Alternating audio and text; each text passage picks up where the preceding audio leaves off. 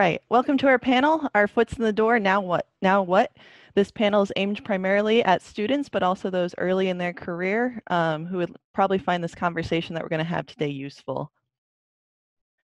As we discovered when putting the slides together for this, this panel's actually evolved over the past 2 years. We met on the Discord channel as well as through DigiPen and decided we were going to expand upon what students feel as they go through the UX and UR experience. So this has gone on. Now people have their feet in the doors, and we're going to kind of go over what has changed from those 2 years past as to what we are now. So with that, we did have one panelist who was unable to make it today. Thank you, Charles, for all your involvement. But today, here's our panel. We're going to start with introductions. Jimmy, take it away. Hey, I'm Jimmy Zhou. Did my master's in computational media at University of California, Santa Cruz, and I have a bachelor's in chemistry. I was an intern at NetEase Games, and then right after that, I hopped into being a UX lab analyst at Epic Games right before this. And then afterwards, I am starting my new role at Riot Games as a researcher in a week. Hi, I'm James. I'm a recent DigiPen Institute of Technology grad with a BA in game design. I primarily was either the primary or only GRUX person, UX or UR, on multiple teams during my time there, and including a small indie team studio I did contract work with. And yeah, I'm looking for work now, being graduated, so yeah. Yep, and I'm Matt, and just like James, I also graduated in April from DigiPen Institute of Technology with a BA in game design as well as a minor in psychology. And a few months ago, I actually finished a contract position as a research assistant at WB Games. And yeah, currently looking for my next opportunity. And I'm Jenn Ash. I'm the moderator for this panel. I'm a design lead at Bungie and discipline lead for the UI UX org. I've worked there for nearly 8 years on Destiny, started as a user researcher and then transitioned to UX design for Destiny 2. Our first slide today is going to be about early role expectations. I think there's a lot of interesting unknowns when students hear what user research and what UX design is about. So we're just going to talk about what are your first impressions and how have they changed? I believe we're going to start with Matt. Yeah, so my early kind of expectation of what a user researcher was essentially just figuring out what a player liked or disliked about a game, and that was kind of it. But obviously, through my experience, that's kind of changed. I also grew to understand that you kind of work alongside the development team and through all stages of development. Another expectation that I had was essentially that user research was the very last thing to be done. Was after the game is almost ready to be shipped, you go ahead and test and go, okay, do people like it or not? But that's obviously not the case. And then I guess finally, one of the things that I always thought, because of learning about research in school, was that it was that games user research is actually very similar or like almost a one-to-one with academic research, and that is, in my experience, definitely not the case. So I was told about user research by old professor Catherine Isbister, and I didn't know what it was, and I was too afraid to ask her, so I Wikipedia'd it. And so my initial definition was that a user researcher focuses on user behaviors, needs, and etc. through like observation methods and like feedback methodologies. So that was like the base definition I had. Over time, obviously, it's changed more. I think the overall goal is still the same, just the nuance of it is balancing kind of like designer intent and player needs and expectations. And I think that it differs across many people. And I feel like once you get down to the nitty gritty, like user researchers in the Discord and everywhere else will have similar but different definitions of what a user researcher is.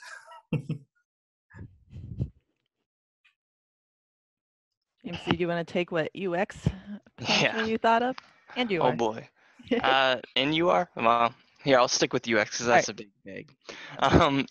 So at the beginning, I would say we were mostly, at least in our experience, we were mostly taught UX skills like alongside like UI design skills. So it was mostly just wireframing and a little bit of interaction design, but honestly, not even that really much.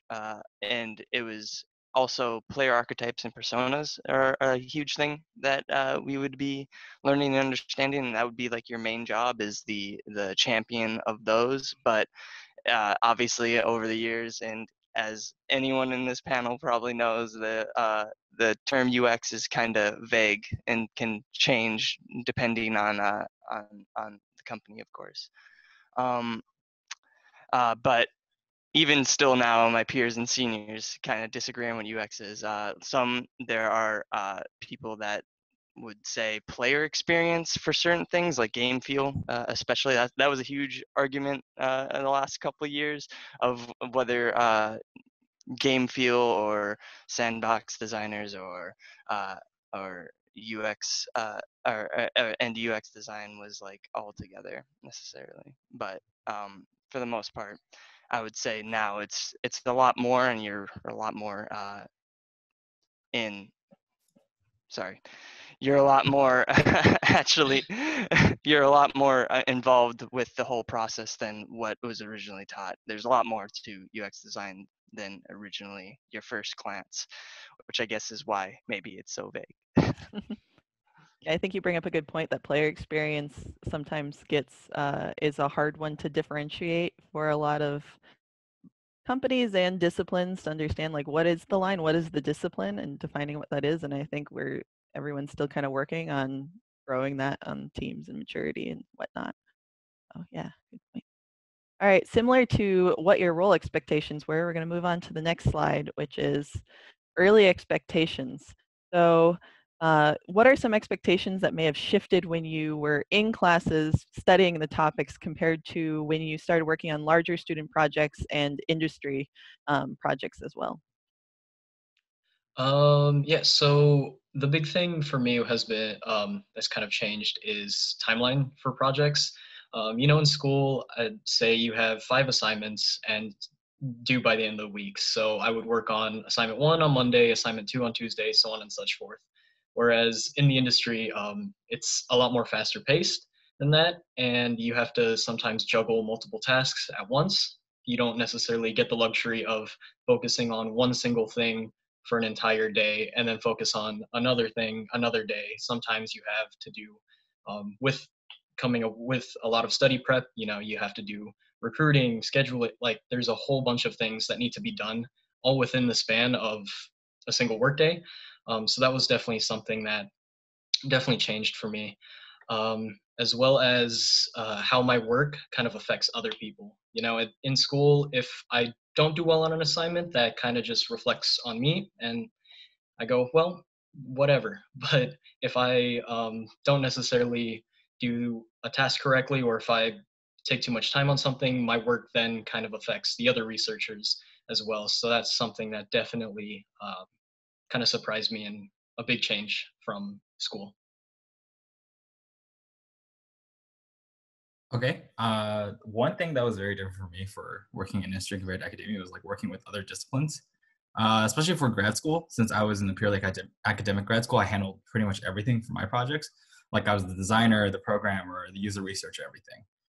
And I think even if you're in a school, like, I don't know, Full Sail, DigiPen, University of Utah, it's not like you get the chance to work with like data analysts or like creative director or people like that. Like there's no hierarchy because you're all in the student team. So like working with other disciplines was like a jarring new thing to me. Like having to, because in school, I didn't really have to push for people to look at my research. It was more of a push to get people to like understand the research or like fight back on the research or see if anything's wrong with it.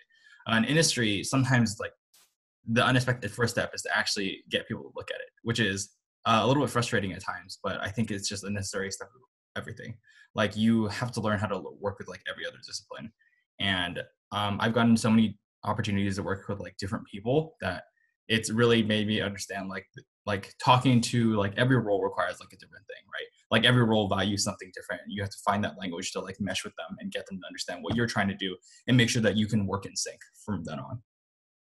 If you were able to go back and tell your past self something of what you were in grad school, what would you tell them to help prepare to kind of like talk between disciplines in your situation?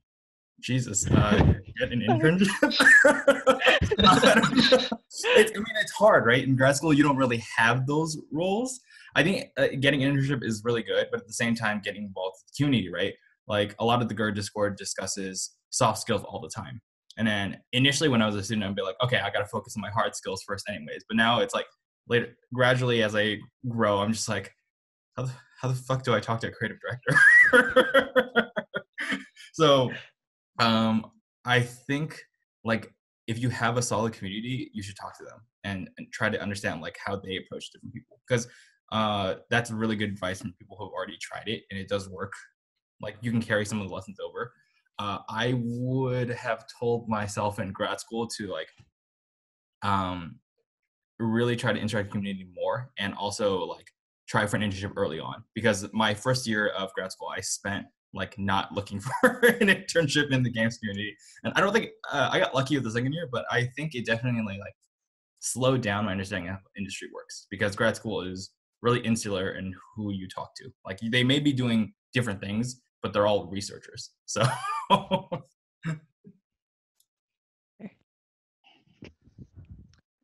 Yeah, so kind of building off of that, I just would say whoever you're working with, whatever discipline, just have the mindset that you're trying to empower and inform their work.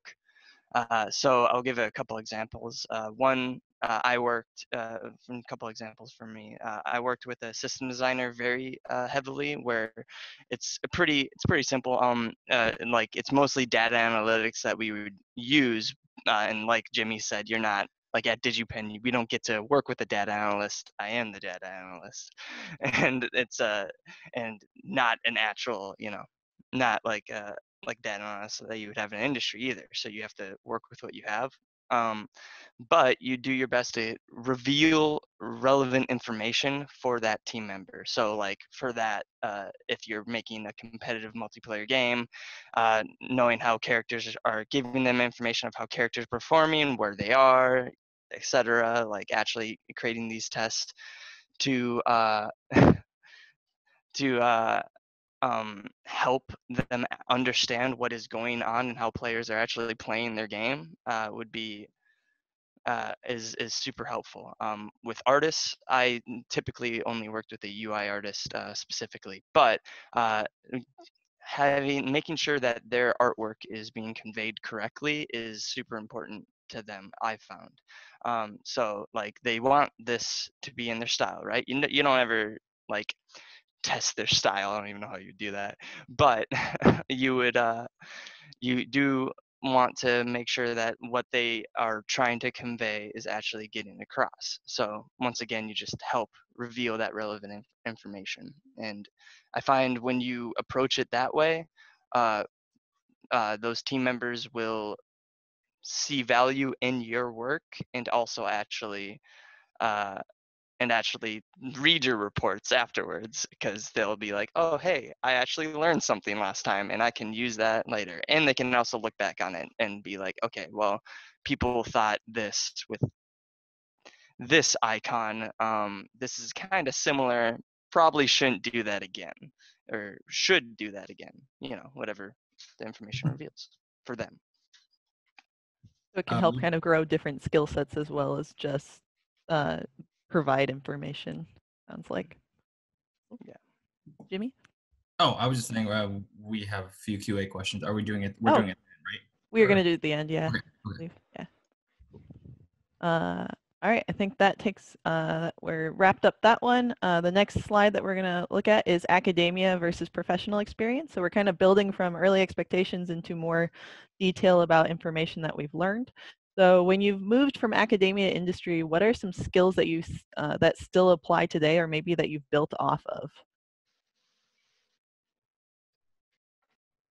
I guess I'll go first. Yeah, all right. So some of the skills that definitely helped me in both situations is just having that fundamental of research, just kind of knowing, how to set up a study, how to moderate a study, the difference between methodologies. Those foundations definitely helped me so that I could focus more of my time and energy learning on the new skills, such as like how to recruit participants. You know, that's something that they don't really teach, or at least in my experience, that never really got taught at DigiPen very well. It was mostly me just running around grabbing whoever, like whatever student, and just being like, hey, come test my game. Hey, I was your TA. You want to help me out? And I'll, you know, help you out a little bit. Come test my game. Things like that. Whereas in industry, you know, there's screenings and there's different things to help that that specific process. But definitely having just the base knowledge allowed me to just focus my time and energy, like I said, on the new things. Yeah, I would kind of continue after that. I would say that what we kind of labeled as a rigid framework in the early stages of learning in school, which is like you do it this way, and this way. It's very academic in that sense. Why that might not be how it is in the industry, or even if you're making a game in general, that's not really how it works. Having that really gives you a really strong foundation, and that helps you understand how each step affects the others. So like if you're like you usually, now I've seen mostly roles for like moderators show up for like entry level positions. I've seen that when applying.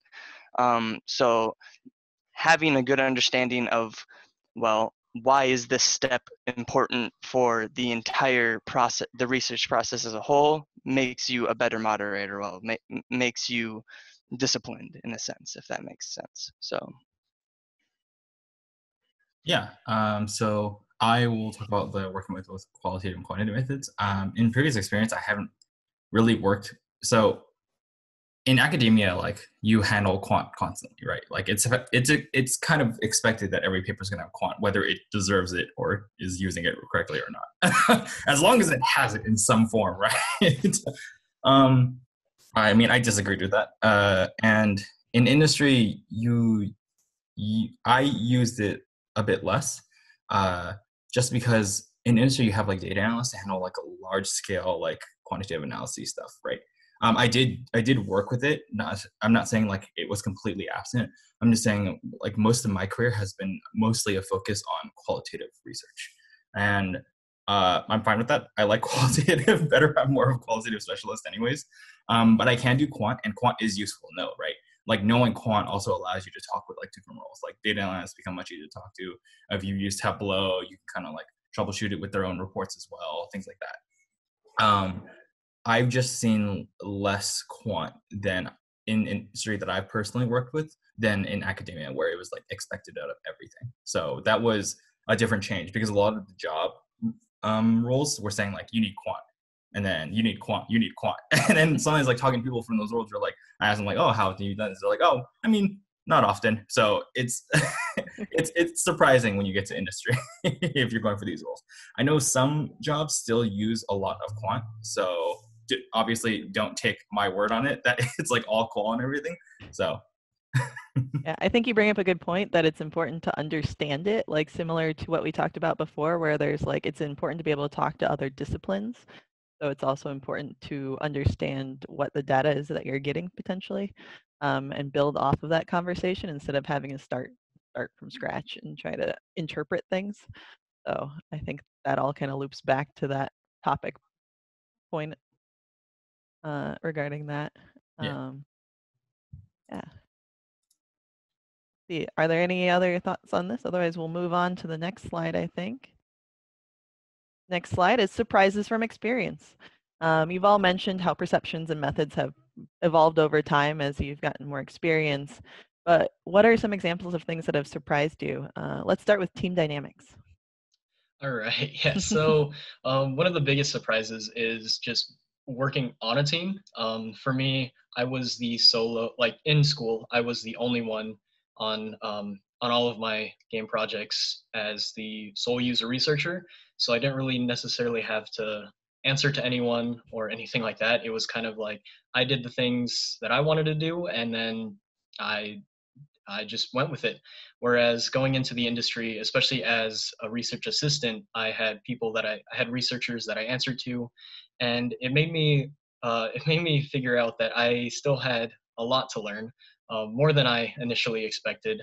And one of the big things for me was kind of having to build that trust with the researchers and with all of my coworkers, because going into that role, I yeah I these are new people that I'm working with, so we don't have that trust built up yet. And so that comes from me asking clarifying questions and not being afraid to ask any questions, because when you do get into industry, you realize that there's a lot of things that you just don't really know because of the lack of, I guess, hands-on experience sometimes, especially in the games industry. So making sure that you're really asking people things and be willing to learn. That's one of the biggest things that kind of that I was surprised with myself, was how much I still needed to grow, and how much I still needed to learn. But yeah. James and Jimmy, have you ever run into having to build trust, and what were some techniques that you used in order to kind of like build on those? Bribing. Spoiler alert. Okay. I mean, yeah, I mean, yeah. trust is a difficult part of the job. Like the typical route I take for people, like the the least opposition route that I've had is just like gradually talking to someone, or like making sure I was part of their like daily work cycle, right? Like talking about the steps of my report, like what's happening, what's going on, being like transparent about the steps I'm taking for it, like working with other roles. And I think for some people, this makes them rely on you more, where they're more willing to like talk back and forth, have a dialogue about what they want. It becomes clearer, and it becomes easier to like kind of design a study around it, and also like or like do a competitive analysis, stuff like that. Like when you don't have like a moving goal post. So the earliest advice I can give is try to talk to people as often as you can. Like make sure they know you exist. Because I think that's a problem for some roles as well, is that some teams just don't realize that user research exists as a team. So first step, prove your existence. Or that they can reach out to you, like that's a big part too. Yeah, that you're there to help and support them. James? Yeah, consistency. I would say consistency is probably the best way. Kind of like what Jimmy said, like consistently be there, not just at the job, but like actually showing your work, talking to them, showing them value. Because I would say like it's kind of like the same with everything. Like the first thing is starting that relationship, right? Like starting that trust. That first step is the hardest, and then from then on, you're able to build off of that first impressions, and essentially, and if you're consistent, that builds pretty well. Yeah. Makes sense. All right. I'll probably take over for following from like team dynamics. A big thing coming in for me was knowing when to concede. I think a lot of students are very gung-ho about UX, and it's a good thing. But at the same time, bringing that same kind of intensity can potentially hurt relationships. Especially since like UX is a balancing act where you have to be convincing people that what you're doing is helpful for the work as well overall, and that you're there to help them along the way and like support them in whatever they need. So yeah, when you do argue for player needs, sometimes that hurts the dynamic for later on. Like say you argue with like a lead designer and the argument takes a bit too far, you're trying to push for this a little hard, and then that relationship is broken. That means potentially in the future, that lead designer won't be talking to the user research team, or at least you, right? Like they won't want to work with you.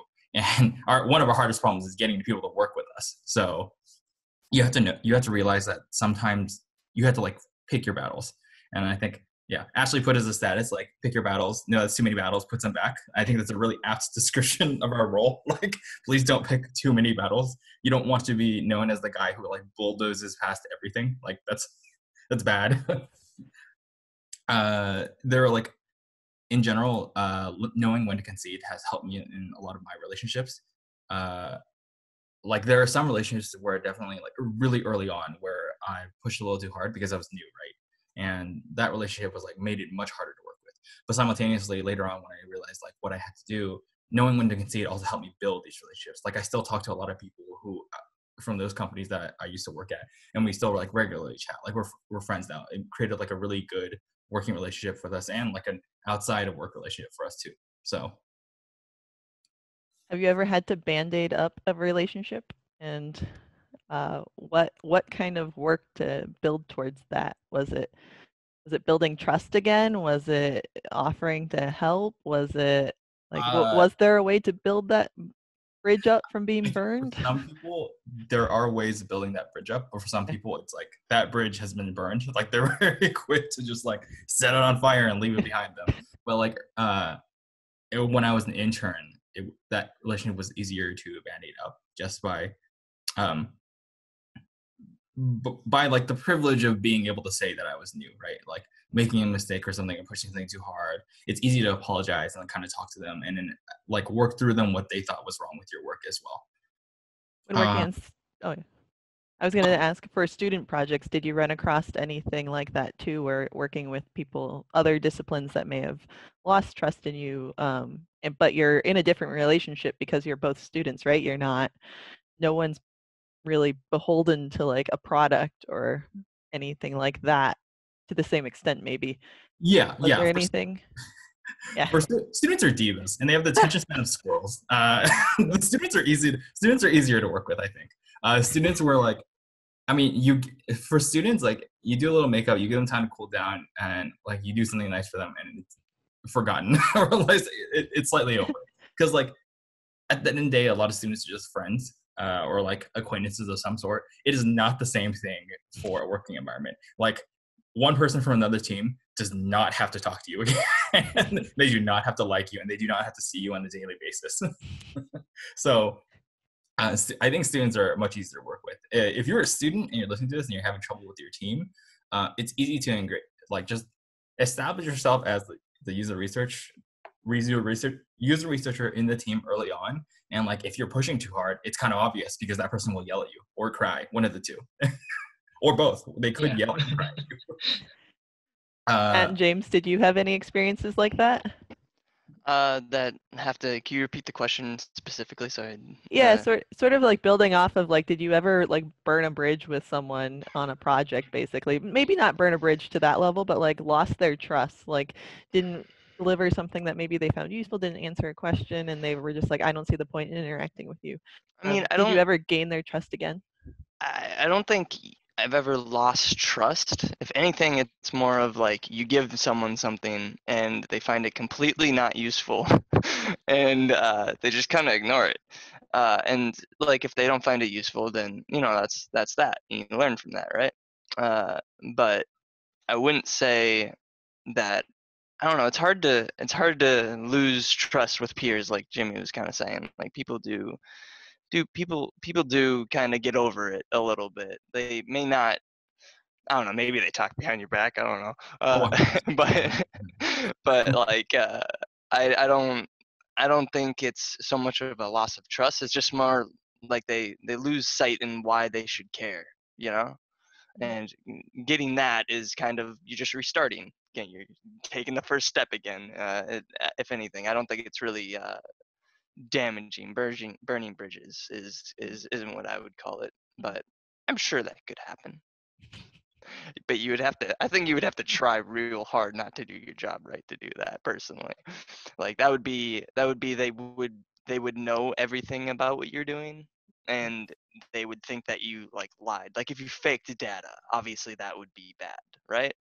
So, so don't do that.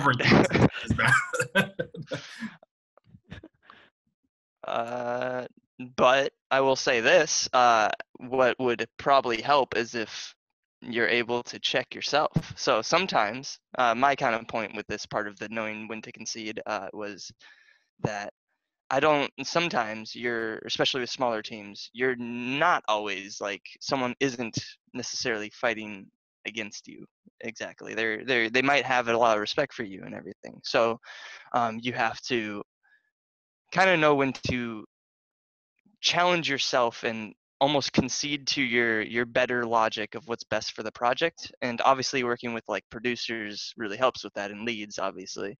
But if that isn't really available or that's not really working for whatever reason, you can. It's a good habit to have to want to like assess your own wants and your own, I guess, expertise and how it actually affects the whole project. So like obviously I mean, for example, there's a lot of things with the games I've worked on that I think would have made the game way better. But I know that the team wouldn't have liked that. That's not the game that they would want to make, and I would never push that because you gotta. Even though they would let me necessarily push that because of whatever trust you might have, or because it's a small team or peers, I guess as well. You do have to know when to not yourself, just so you don't accidentally burn those bridges, those relationships without even knowing it was happening. Makes sense. Any other thoughts on this topic? Otherwise, I think I'm going to move on to the next one. All right, next one. Coolest things you've done. We focused a bit on, like we've been focusing a lot on comparison, but now let's just take a moment to maybe reflect fondly on some of the coolest things that you feel like you've done so far. Once go first. Yeah, I can start off with this. NDA, pretty much. Across the board, NDA. The coolest thing I can probably describe is just like in grad school, I developed a VR dancing game for 2 people using like one system. And I got to present it at Spain for like a conference. So that was cool, especially since I was just a master's student. That wasn't like really required or expected of me. So I really enjoyed that.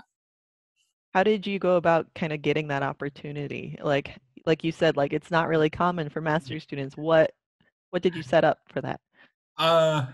I think it's a mixture of like what I want to do and what my professor Catherine wanted me to do as well. Like Catherine tends to be the person who like really supports and encourages you, but also like encourages you to like do beyond what you can do.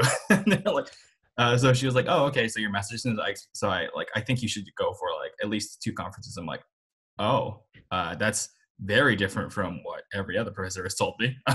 Sure, I can try that.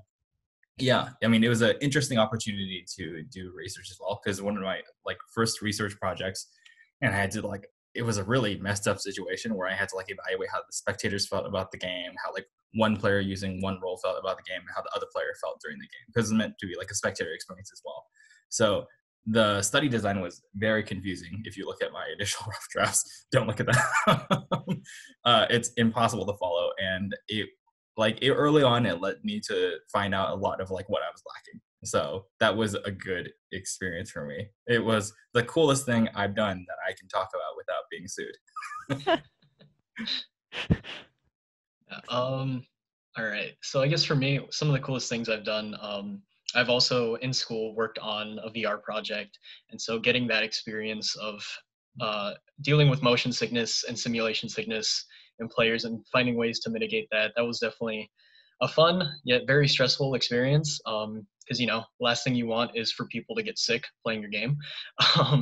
Otherwise, getting the opportunity as being in industry, getting to work on, I've worked on a bunch of different like single player, multiplayer projects, as well as multi-platform. So I've worked on PC console projects as well as mobile. So getting just a little bit of experience and research in all of these different platforms and genres really taught me a lot. So that's been super cool. For me, probably the most fun that I've had in working on something was this post-game design screen that I've worked on for the past year, which is essentially a post-game experience that helps players actually like learn and improve themselves in the game, or just simply actually pay attention to the post-game stats at the end. So some examples of what some of you may have actually seen is like Riot does this a lot with their games. League, yeah, oh yeah, Riot, yeah. Jimmy's like, ooh, Riot. But also like just esports in general, like StarCraft was kind of the pioneer with their esports, which is they would just show obviously these visualizations, this use data viz to actually convey these the actual post-game stats for players, and players would actually be able to, well, not with post-game with StarCraft specifically, but with this, it was post-game. So right after, you're able to get a whole breakdown of the game.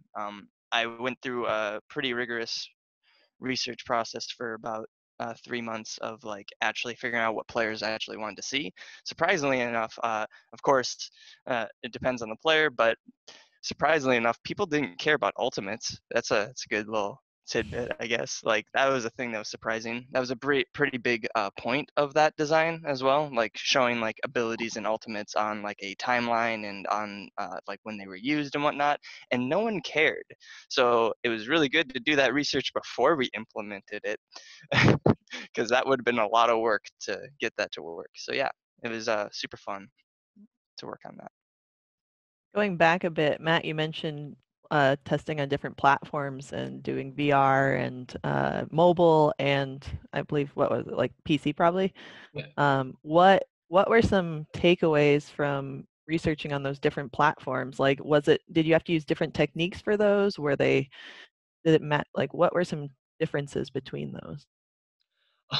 Yes. So with VR, it's definitely uh, always something that I've learned is always making sure that if someone has the slightest inclination of like, or the slightest sign of like motion sickness, to definitely let them know like, hey, you can take a break, you can stop, don't don't push yourself, because yeah, that's the very last thing you want.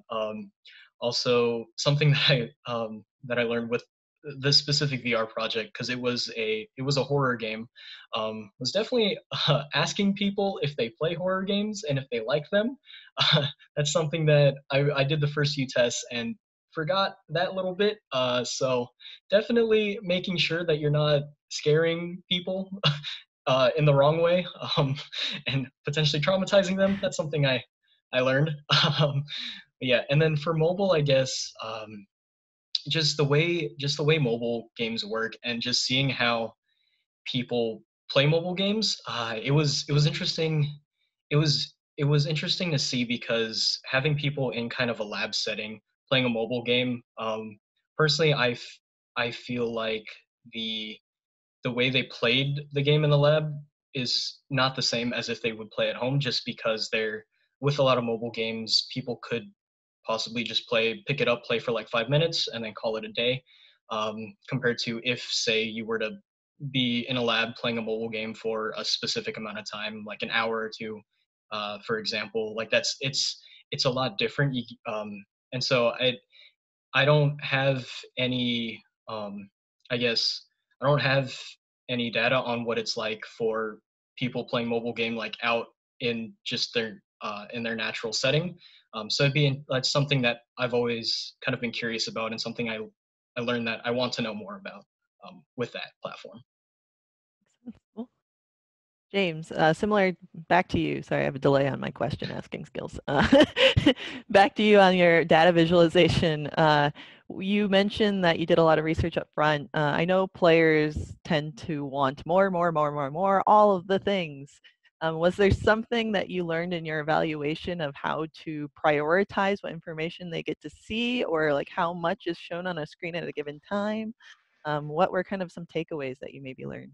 Yeah, that was a big challenge. I will actually say, people think they want more, and that's why I'm with my process. I personally start, and obviously it changes depending on what's best for the project. But like usually, if it's a personal thing for me, I start going big and giving people a lot of information because I know that I'm gonna scale back, right? And it's easier to cut than it is to add, in my opinion.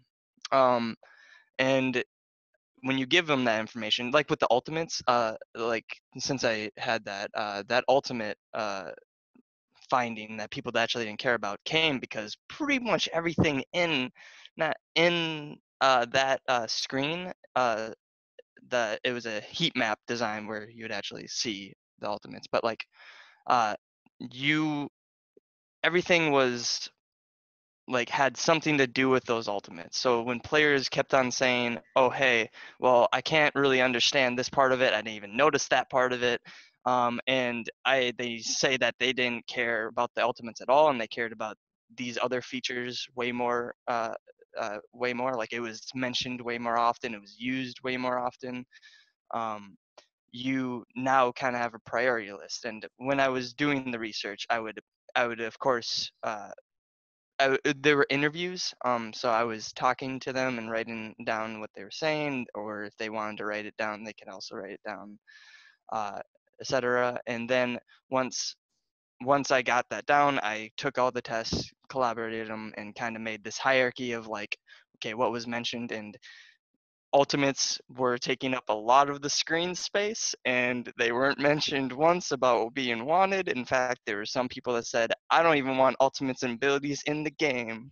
And I was like, why is that? And it's like, well, I want the game to be like CSGO. Okay, now I know what you want. But it is interesting that you say that when I'm seeing this other stuff too. So, all right. And now you know, and now you can cut back, and now you are not giving a bunch of information to them, and all of a sudden it's a lot easier to read, and it's a lot more relevant information. It's kind of the same to user research, like you only show the team members the relevant information to them. They don't care about the other stuff. They don't have time for that, right? Players don't have time either. They're spending time playing your game. They want to have fun if they're on your game, not read too much. I think that's interesting that you brought up, like, it's easier to show more and then pull back later. I feel like that's definitely a thing I did more in user research, was show more options and see which ones bubbled to the top. But in UX design, it becomes more like show a few and see what you can keep adding, because players react, especially if it goes live, react very negatively to things being taken away from them. Yeah, But not so much things given. So like coming that's to that true. priority early in the design process is great. But then it kind of shifts again during development process to like maybe limiting, seeing how it goes, and then possibly adding like the second thing that's important on a second iteration or something like that, since so many things are live at this point. But yeah, it's an interesting observation of kind of like how things swing during the design process and how things get into games. Cool. All right, I'm going to move on to the next slide. Lessons learned. So we've done a lot of reflection on this panel, but if you had to give students or early career individuals advice, what are some lessons you've learned? I'll start. Involving other team members in your studies and your research is super valuable, not only to you, but to them, to the whole project entirely. So what I mean by that is a very concrete, and not every studio I'm sure would want to do this, but like having actual designers or just developers in general, whoever's relevant to that test that you're doing, actually there observing and seeing play testers and just testers in general actually use your product is super valuable, because they get hand-on experience, and they also can see firsthand the value of why you're doing what you're doing. So I think it's a pretty good thing to do. The only problem is that it's kind of hard to convince people to actually be part of that. You have some people who want to, you have some people who will do it if they're told, and you have others who will not at all, which is, people are different. People have different schedules and everything, and different wants. But I would say still fight for it a little bit. Like, don't, of course, pressure people to do things they don't want to, but I would say definitely fight to say like, hey, this would be super valuable, and I think you'll get a lot out of it, because it will bring the team closer to understanding what you're doing and why it's important. And honestly, I've seen more value come out of that than a very long report that is very detailed and well done, and will help, but not as good as if they just heard from the players firsthand what actually was going on, or at least to give them an idea, and then you still make the report, and now you have documentation to go back on. Yeah, I guess on the next point then, big lesson that I learned is it's okay if things are on fire. Things are gonna go wrong. Builds aren't gonna work. Even if the builds do work, they're gonna be buggy messes sometimes. Or even you could have a whole test figured out, everything's going according to plan, and then participants just don't show up. So all that work is just kind of there. Um, but it's okay. Things are going to go wrong. Knowing how to adapt on the fly and be flexible enough to work around these issues is something I definitely learned, as well as communicating and making sure that everyone involved, whether it be the other researchers or any other devs involved, letting them know what's going on, because just having everyone on the same page, it makes it easier to find potential solutions. Don't always try to be the hero, quote unquote, and try to fix things yourself, because that more often than not, that could lead to more issues down the line. So yeah, just making sure that when things go wrong, because they will, just communicating and making sure that everyone is on the same page so that you can all work together to find whatever solution to that problem. Did you ever have any resources in particular that you felt were useful in preparing for those fires, like fire extinguishers that you collected over time? I mean, yeah, I guess one of the big things is always testing builds, but even then, people are always working on stuff, and you might get a team that's sending you a new build, the day of testing, and you're like, well, I guess we got to run with it. But just putting on, I guess one of the big things is never letting the participants know that something's going wrong.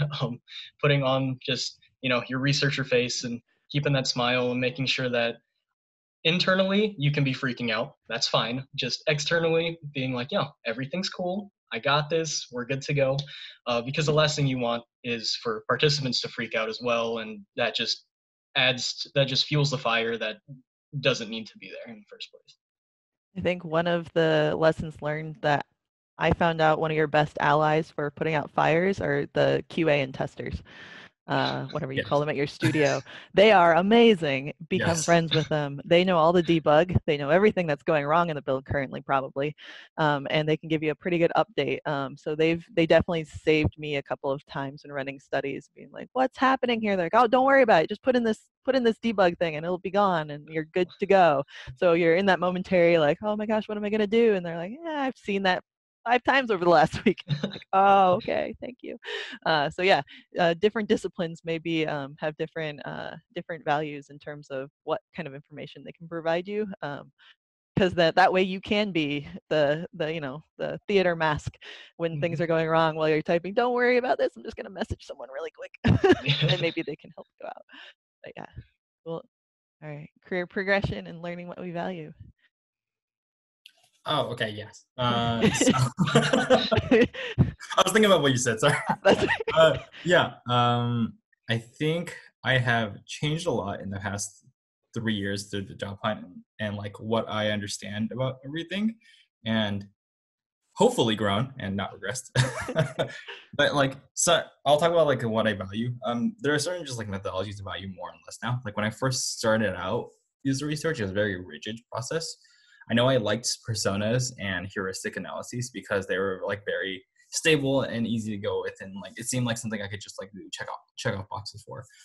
Now that I think I've gotten better, hopefully, I use these less rigidly or not at all. Like I just don't value personas as much anymore because I feel like it's really hard to cover all the bases of personas. You can lead a team astray with just like a bad representation, or they're just like biases that you can't really account for that someone will think of because you describe something in some way. It's just really hard to deal with like a persona expectation gone wrong, and I just don't like them as much anymore.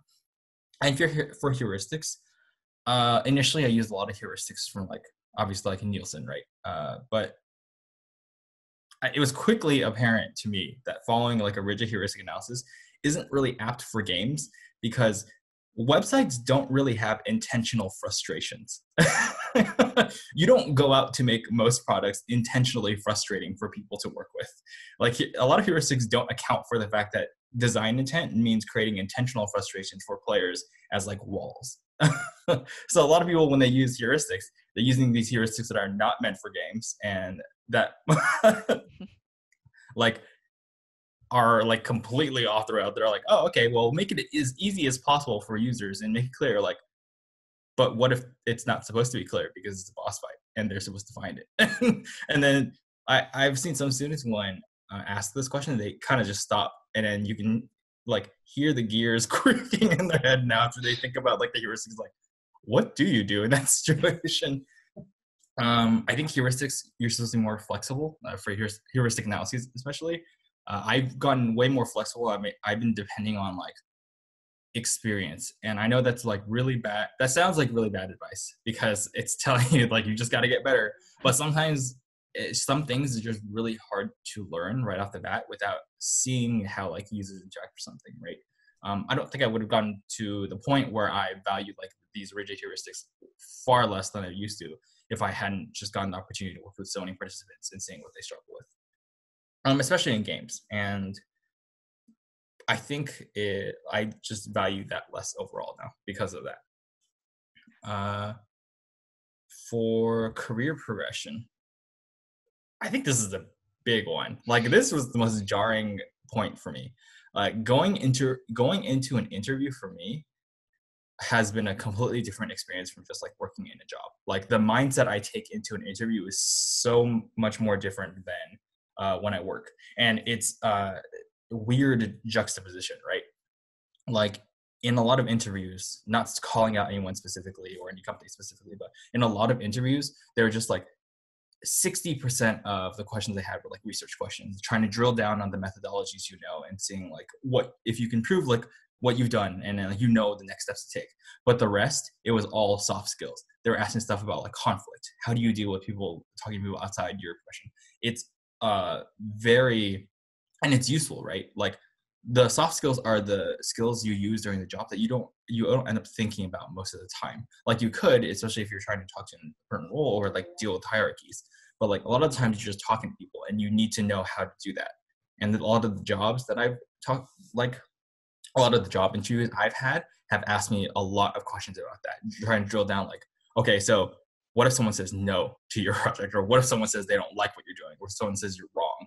And you have to be prepared to realize that like what they're looking for isn't really that you proved your point and that everyone listened to you afterwards. Is that you can mess up and learn from it, or like you can grow from that experience, or when to like be malleable towards someone else's opinion, because you're going to be interacting with different roles like all the time. Like, I mean, when I was a student, I came in like, I don't know, the idea was not in my head that I would be interacting with people outside of designers and engineers and artists, right? And you come into the company, and then now you have like level designers that you talk to, and systems designers you talk to, and you talk to another level designer that's like more senior, and then they don't like the same approach that you took with the other level designer. And then you think you're stuck in some hellish Groundhog's Day loop where you're talking to the different same roles with different people, and none of the same tactics work because of like seniority or like their expectations of the role. It's a little crazy, and it drives me slightly insane, as you can tell by this rant going on right now. But like just talking to people in general was very strange to grow in as part of my career. Like, learning how to do that and messing up and accepting my failures and trying to grow from them, and like going into these interviews and finding out that people really expect this, and now they're asking like direct questions about how you dealt with conflicts is like a big thing. So like, if you're students and you're going through interviews, be prepared to talk about when you've tried to argue over someone and when you've messed up, because you probably have and you don't want to admit it. Well, we have one more slide, but we're nearing on 1 minute towards time. So I'm going to move to it. Succinctly, maybe if you had a message to future researchers, what would you say? If all else fails, you're building confidence for yourself and your teams when you do research. Yeah, learn how to play well with others. You kind of move from being a big fish in a small pond to being a small fish in a big pond sometimes. Learn how to build trust with others, learn how to communicate, and realize that you have a lot more to learn than you might think. And yeah. decided to keep a fourth bullet point on this one because we thought it was important to cover. So I'm actually jumping in for this bullet point. Document your shit.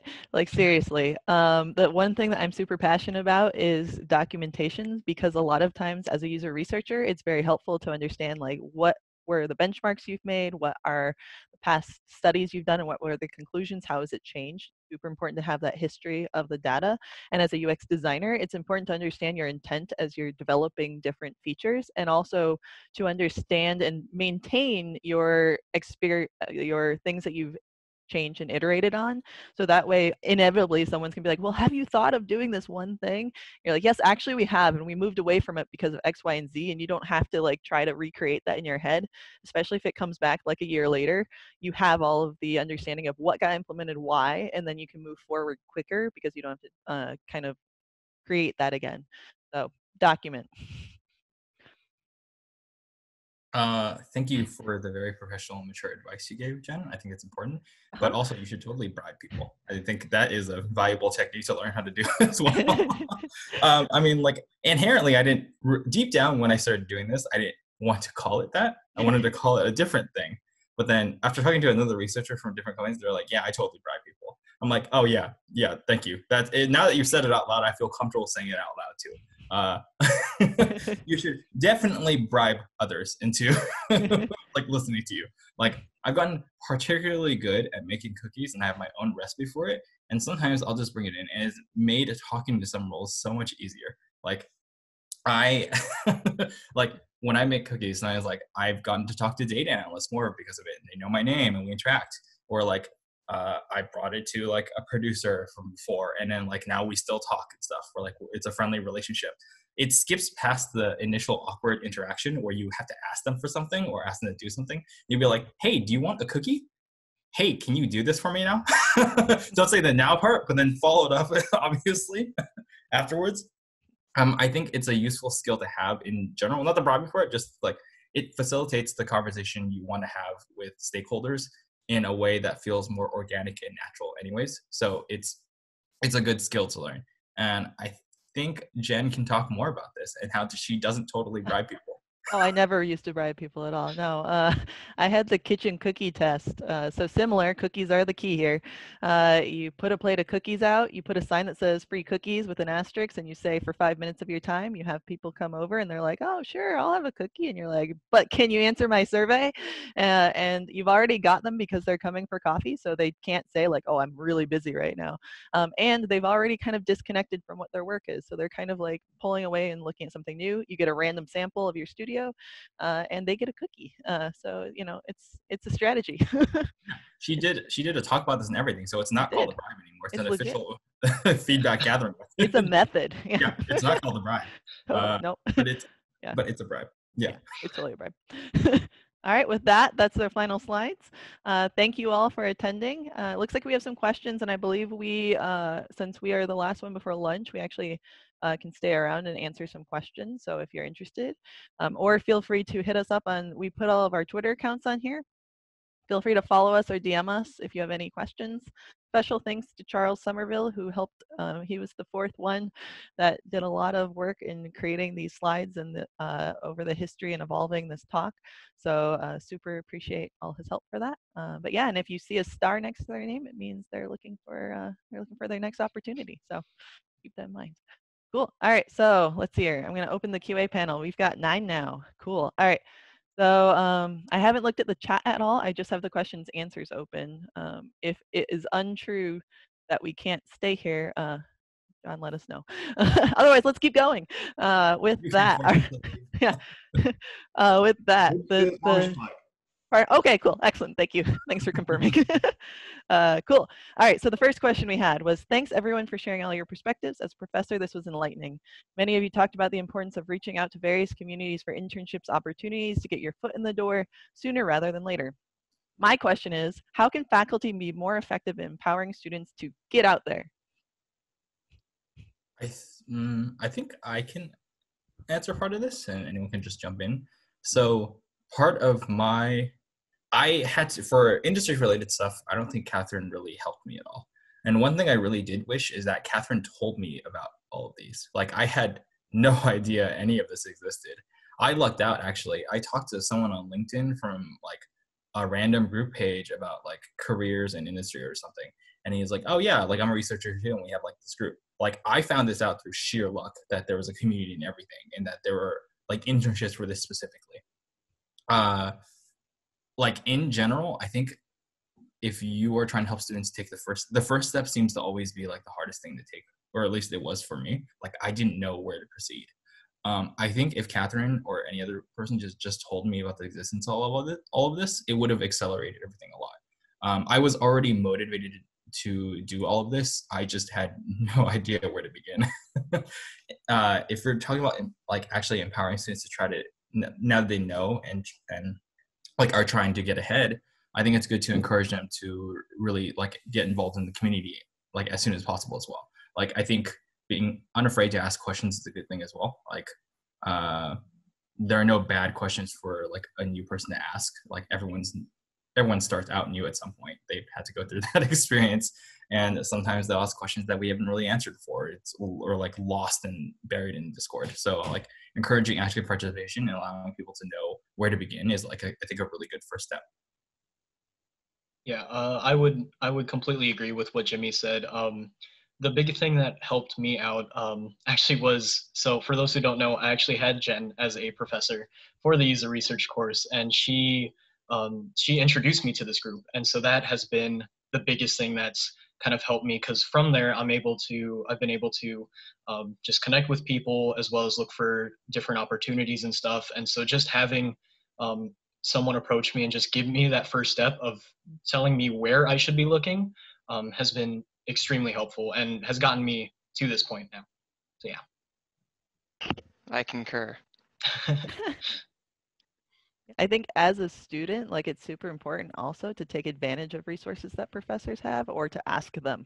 Like there are so many people that don't approach, and those that do like and are seriously interested, I am more than willing to help. Like more than willing to go find something if I don't know the answer to, whatnot, or point them to a resource that I know about. So like, don't be afraid to talk to your professors and ask them, like, do you know about an opportunity? Do you know more about how I can get a connection? Because even if they can't, they probably are one step away from someone who can most of the time. But I feel like that's often overlooked. Or there's some like fear of talking. Like, no, please talk to me. So, yeah, cool, awesome. So I'll move on to the next question. Let's see here. I would really like to know how someone who didn't study game design can become a UX researcher. I mean, yeah, I don't. Did I all you, bud. Oh, okay. Okay, you told me. Okay, I didn't study game design at all, right? Like my undergrad was chemistry, and then my master's was initially computer science, and then computational media, which is like play, like how humans play with different objects, not specifically games or anything. We're like, but it's more connected to it. I pushed for my own research to be related to games. I don't know if that's viable for everyone, but since it was already related, I really wanted to do like a master's on game related stuff, right? And you can learn traditional research methodology from school just fine. Like I think that's good. You learn more of the nuances from others though. And I don't think you need to know that as early on as you might expect. I think having a strong foundation of user research is really good, and just having a knowledge of games is good with that as well. Like you don't have to study the game design to be a user researcher. A lot of us probably didn't. I'm pretty sure most of us didn't study game design to be a UX researcher. I think it's a pretty common route to go, like psychology or I don't know, HCI, maybe even computer science, somewhere along those routes. Like a lot of us didn't start off as game designers. You just to make sure that the work you're doing shows that you have strong research foundations. And if it's related to games, that's a plus as well. And if your work isn't related to games, I think it's good in that case to at least show that you're passionate and knowledgeable about games if you're trying to apply for things. So I agree. I think part of it is also understanding, like, if you don't come from a games like program that has examples, play demos, like do a sample study that involves a game, like just show some passion for that particular topic and how you approached it, because you will learn along the way too, because it is slightly different in terms of some of the questions you ask, like maybe some of the discipline lingo like changes. So you don't have to be a gamer, but it's helpful, just like any topic you would explore. Like if you're going into, say you went into mainframes and you wanted, like, you wouldn't just go into that. I don't know, I'm speaking from experience. You wouldn't necessarily like just go in there blind. You would at least want to do some research to understand like what are the stakeholders who you're working with. And it's similar for games. Like, are you working with someone who has like a enterprise level, or are you working for someone who like is, what's the context of the problem that you're solving? So I think just there's a lot of ways you can do it that's not like I'm becoming a gamer, but watch some demos on YouTube, watch some streams, play the game when you go interview somewhere, so you can at least have a conversation about like the first 30 minutes. Like that's it. It's not a high bar. You don't have to play it all the time, but at least then you have a similar language again. Because I think we covered that multiple times, is being able to learn the language of other developers is important from either art or design standpoint. So, but yeah, that's part of it. Any thoughts, Matt, James? Yes, really but I want to move on to other design. questions That's too. That's fair. Okay, we can always come back. Yeah. As someone in design program management with some light training in UX and UR, would it be sufficient to be qualified for a GUR role by leveling up via Coursera courses? Sorry if I said that wrong. Or do you feel that an academic scientific background is necessary to get into the role? I personally don't. I feel like I'm going to get glares from two people here, but I personally do not think that it's necessary.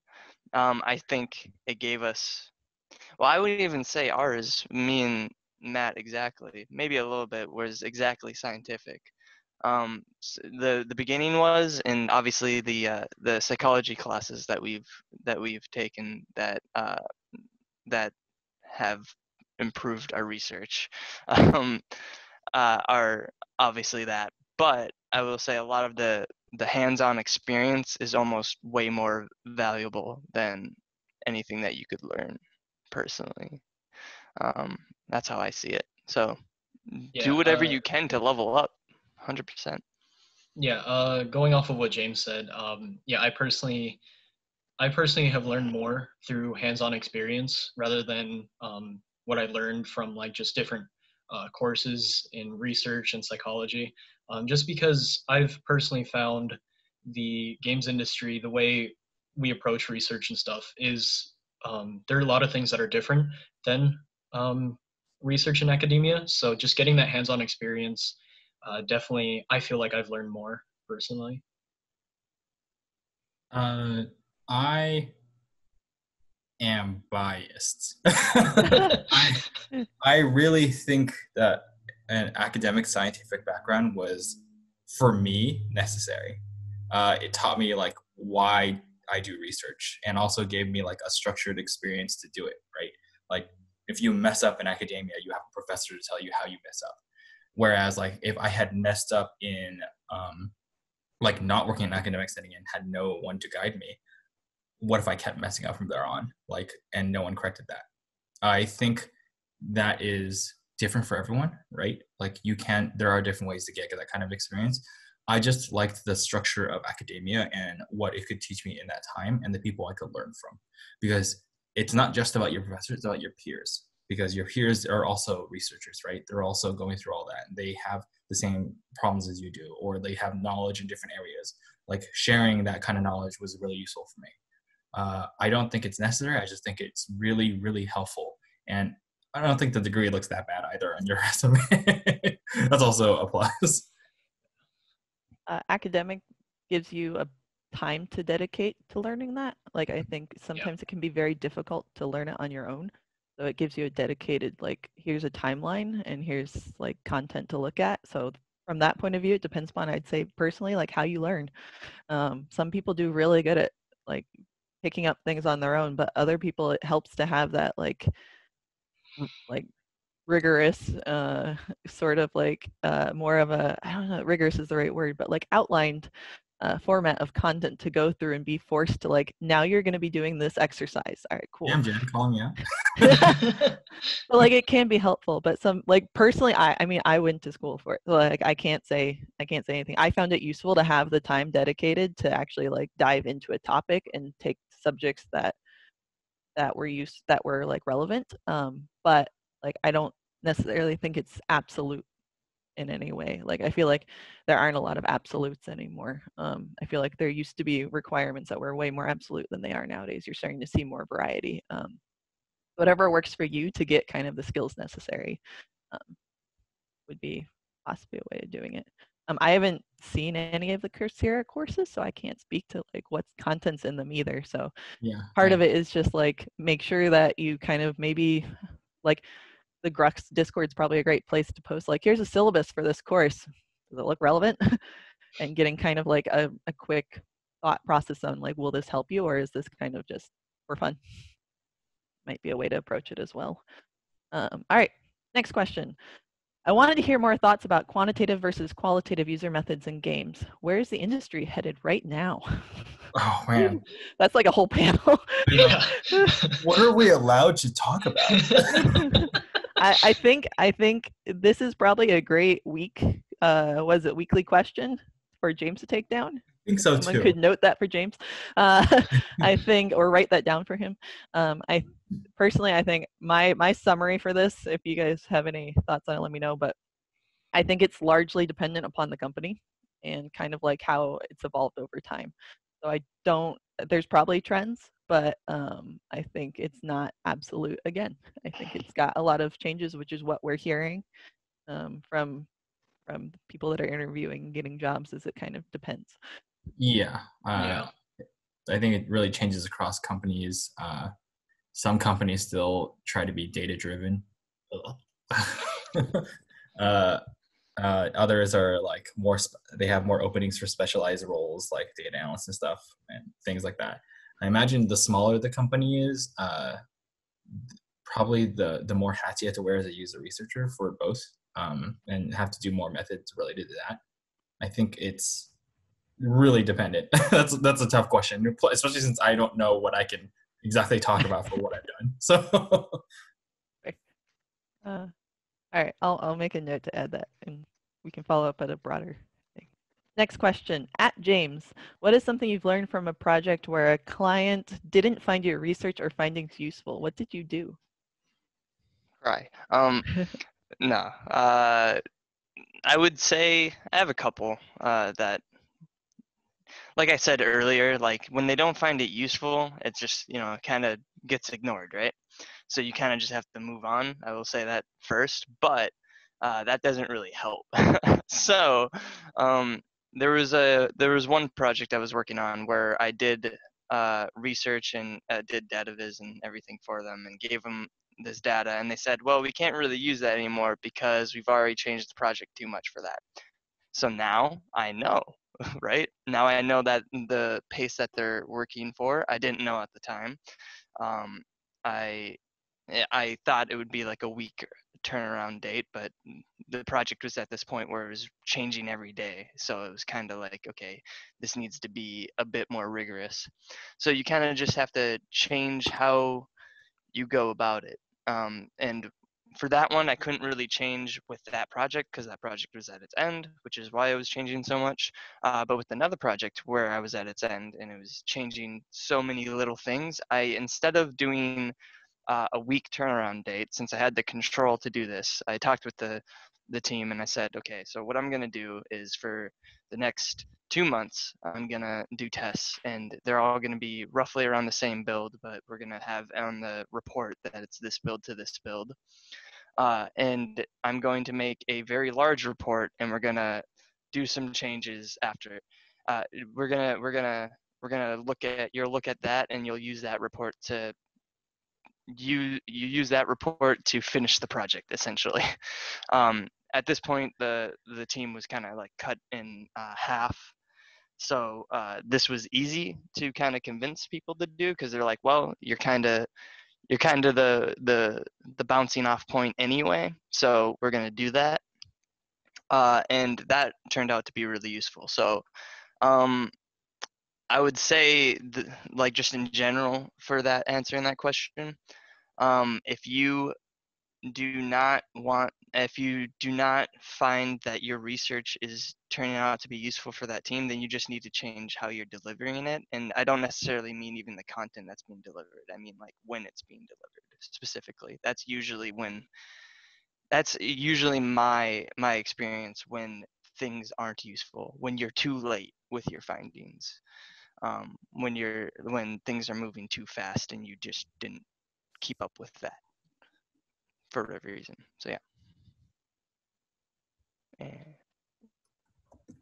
It looks like someone was actually transferring over. Thank you from the QAs from the chat. I just got through the chat and was writing post-it notes instead. But so I'll just read the actual questions. Thank you.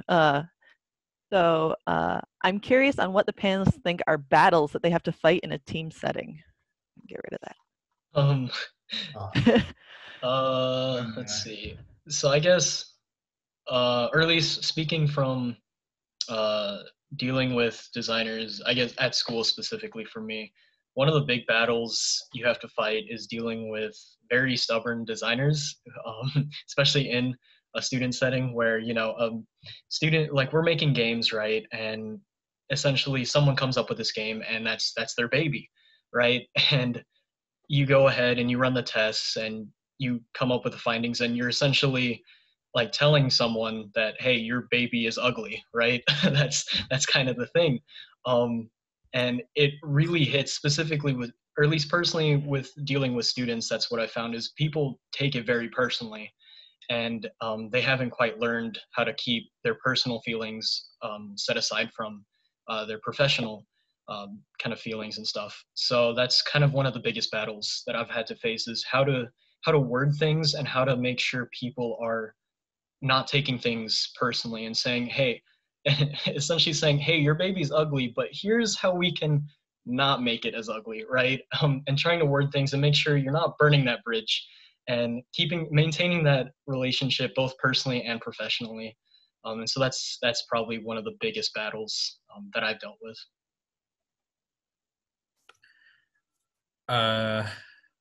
Battles, I think there are two separate battles, I think. The battles you have with like people, like in the team, as in like shareholders, and then the battles you have with like your established team, like if you're on a centralized team or like non-centralized, right? Like we mentioned before, sometimes tests go wrong, and then people will have differing opinions during that test in like that 1 minute span where you have to decide what to do next, and it has to be fast. I think there are those types of battles where you're going to be pushed to potentially fight for a solution you think is right, but will very much hurt potentially in the long term of that test, just because it slows things down and like causes more friction than necessary. And then obviously, like when you're trying to convey research to other shareholders, there are quite a number of different battles you have to have, I think, and that you might encounter. It's just like the battles are different across like from other researchers and from shareholders themselves. I don't know how to get into this more specifically, but if you happen to have a more specific question, I think you should feel free to message us about this and see if we can't dive in deeper to something you wanted to know about, if we're allowed to. In abstract terms. Yes. Okay, we'll move on to the next one. This is for James about research about esports. Why do you think players did not care for the alt use and seeing it on the timeline? So to clarify, I don't think that players didn't care. It's just that they cared the least about that, to be specific. So that is an important difference, right? So because like if there was only a couple things and I could keep that on there and it wouldn't hurt the experience of other players but help the experience of a few players, that'll do that. But in reality, it was a thing where it was only a few players would care, and it would hurt the rest of the experience for other players because it was cluttering the screen. So like just to clarify with that. But in general, the reason why I think that they did not care, that it was the least cares, because on the research I was actually doing, I I wrote it down on the actual thing, but I don't have it open with me right now. Sorry, but just essentially, it was the lowest on the priority list for players, and that priority list was based on mentions of it, use of it, and mentions of that feature, use of that feature, and then just verbal telling what they actually wanted out of this feature, out of this whole feature as a whole. So it was lower on the thing. And then when I got into actual specifically asking them the questions of like, especially near the end when it was like, okay, it's a pretty common thing that people are like just being like, I don't care essentially about ultimates. I'm going to ask specifically about that. And then you get the anecdotal in reality, but you know, all research is anecdotal until you put it together, right? That's a joke. It's a joke. But it's when I ask those specifics, I kind of got an understanding why. If honestly, I think it has to do with the project specifically. So with that project, the goal with the Ultimates was for them not to be, and I'm quoting the lead designer on it, not I win buttons. So essentially, they compared to something like Overwatch or even what's another game that has Ultimates? League. There we go. Well, actually, I would say to give an analogy with that game, with the game project that I'm talking about, it was Quasar League. It was a student game. The ultimate was about as much impact, if not less, than like an ultimate in League of Legends, and definitely way less than an ultimate in like Overwatch. So Overwatch and ultimate can change the rate of a game. Well, in our game, it was more of we want people to use it when it comes up and not save it for the opportune moment, because we want to just, that was the player experience that we were going for. So it depends, right? And the reason why I thought that is because of those reasons. The reason why I thought maybe in the game what it was, that's why I would think that is because of how we were designing it. But that's also like an inference, not a thing that people said. Yeah, I'd probably require more detailed studies to get at exactly what about that wasn't conveying potentially. Yeah. It reminds me a lot of Supers and Destiny. A lot of history about how that came about. But moving on to the next topic, going into the job or internship market between cover letter, resume, and portfolio. Is there one more? Sorry, I can't. I'm going to start over. Is there one that's more important to get right than the others? Any advice on getting from the application phase to the interview phase? Should I be pressing answer live to like answer the question? Oh, Yeah. Okay. Here, I can click on all There we of go. them. I got it. Oh, We're you got answering it? live now. Okay, cool. Resume, 100% the resume. Yeah, I'd agree. For any of my roles I've gotten, I've actually haven't written cover letters. So that might be like a hot take, but some people like cover letters. I think there is a potential to screw it up and make it look really bad for you. I haven't actually written a cover letter in a while now. For everything I got an interview for, I've been using resume. Early on, I think the cover letter, if you don't have as much experience, I think the cover letter does really help in showing like what you can care about, like explaining more about yourself, like why you're a good fit for the role. But I haven't written one in a while, so that's just my take. I think the resume is the most important. I would say portfolio personally. I would say portfolio, especially for if you're UX. Pretty much every application will say that they require a portfolio. So nailing that down is super important. But I would also agree that the cover letter is the least important. I keep that super short because I ain't gonna waste anyone's time. Yeah, I'd say for me personally, my resume has been the thing that's gotten me interviews and stuff. Not to say that the other things aren't important. Just personally speaking, I find my resume to be the thing that shines in compared to all of those things. Personally, as a hiring manager, I like seeing cover letters.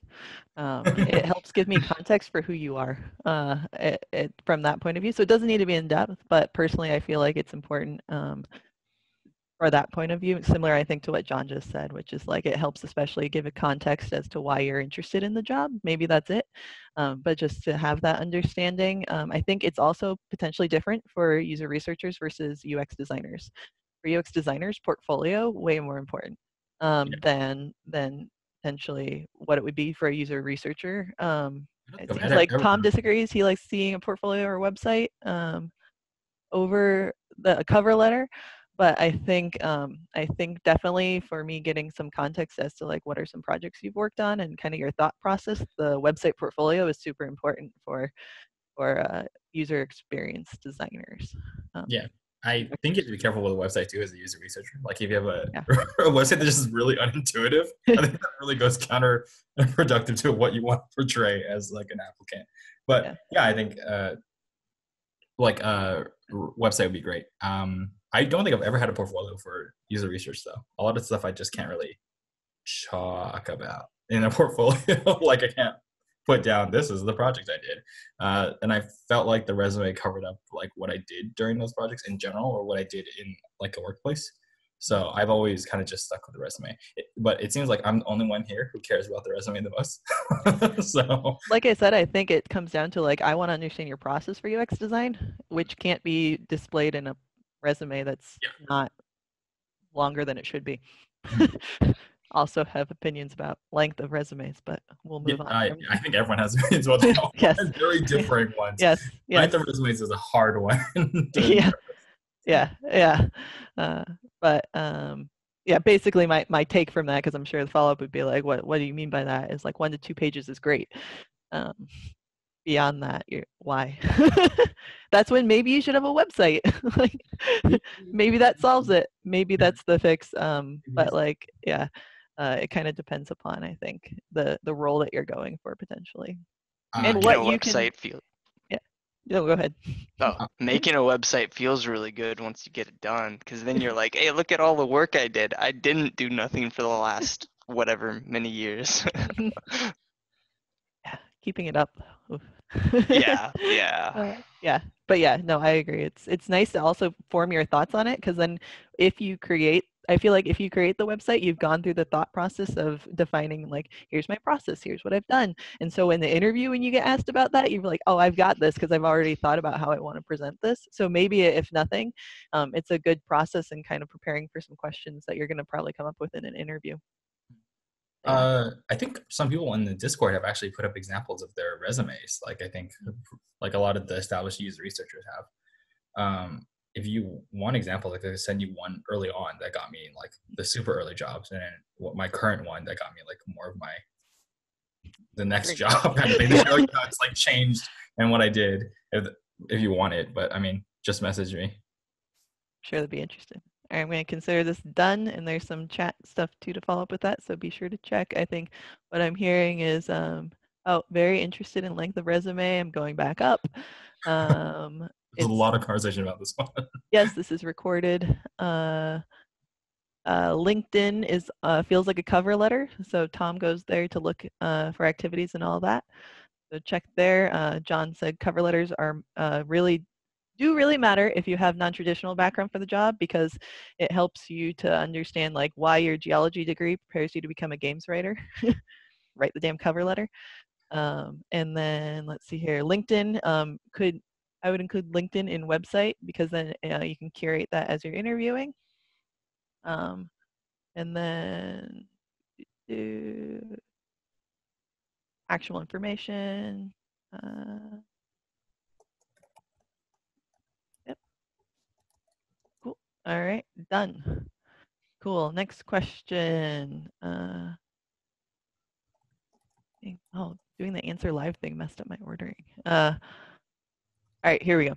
How do you present your academic work, master's or PhD's work, in a way that makes sense to non-academics in the industry?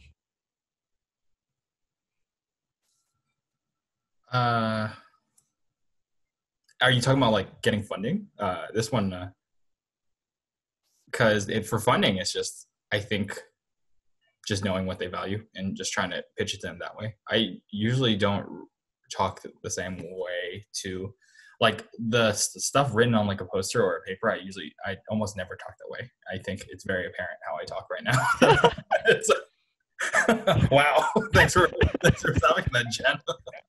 Yeah, I never talk like I'm presenting a paper or poster board. It works adversely to me for some researchers, but like I think for shareholders it's fine. I take a really casual approach to talking and just discussing the work and how it might benefit them and why they should give me money. And this is for funding, of course, not just to random strangers. So I'm just accosting for cash on the street. But yeah, that's how I do it. I don't know if you're talking about different contexts, like if you're trying to present academic work in like a portfolio for applications, something. But yeah.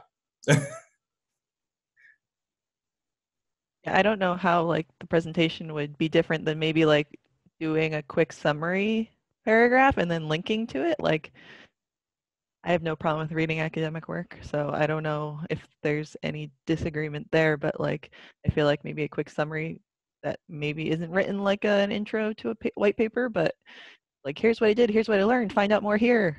Would totally work. Yeah, I guess if there's more context, let us know. We'd be able to dive into it a little bit more and figure out if there's a deeper answer to that. Any other thoughts? All right. Other than learning how to bake cookies, what are some skills that you would encourage a student to build, improve before pursuing a career in this field? You caught me. That's my whole skill set. Really unraveled me at the core. You found out who I am as a human being.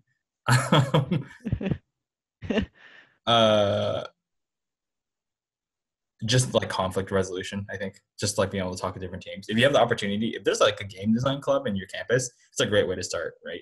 Being able to talk to different members of the team who are like making games were really, it's definitely not an accurate representation of like what a company team would be like, but at least it gives you the chance to talk with the designers and kind of potentially come up with the same issues that you might later on. Like, I think that's something that all people getting into UX definitely should know how to do, is like just talk to the different roles, or at least designers. Yeah, I'd agree with that. Just knowing how to talk to not only designers, but like just any role in general, and knowing how to just be open to that. Yeah.